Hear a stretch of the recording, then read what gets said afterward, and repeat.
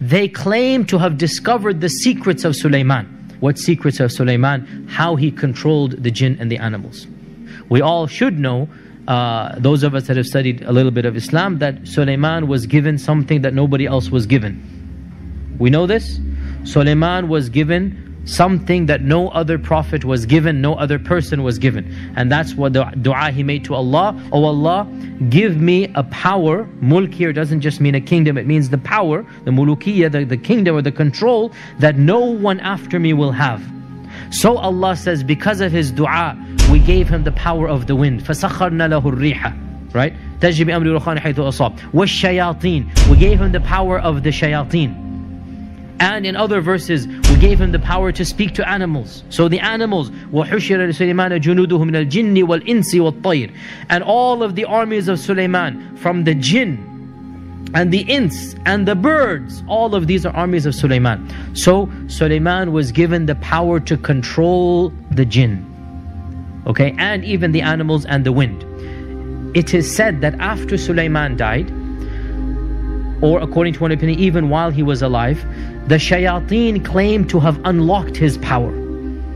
What was the power according to the shayateen? The shayateen said, Suleiman knows black magic. So he's controlling the jinn through sihr, through black magic. Then Allah defends Suleiman. وَمَا كَفَرَ سُلَيْمَانَ. Suleiman did not commit kufr.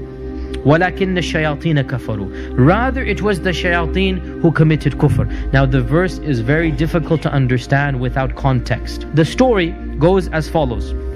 It is said that during the time of Suleiman, that somehow they managed to catch him at a time of neglect or whatever, and they started slandering and spreading rumors about him so that people lose respect for Suleiman. And of the things that they said was that Suleiman is a magician, and that he controls the jinn through sihr. And Allah says some of the modern Yahud believe this as well. And they're, instead of following the Quran, they're following the shayateen. Then Allah defends Suleiman. Suleiman was not a kafir. وَمَا كَفَرَ سُلَيْمَانَ. This shows us that practicing magic makes you a kafir. Because the jinns accused Suleiman of being a magician, not of being a kafir. And Allah defended Suleiman by saying, He didn't say Suleiman was not a magician.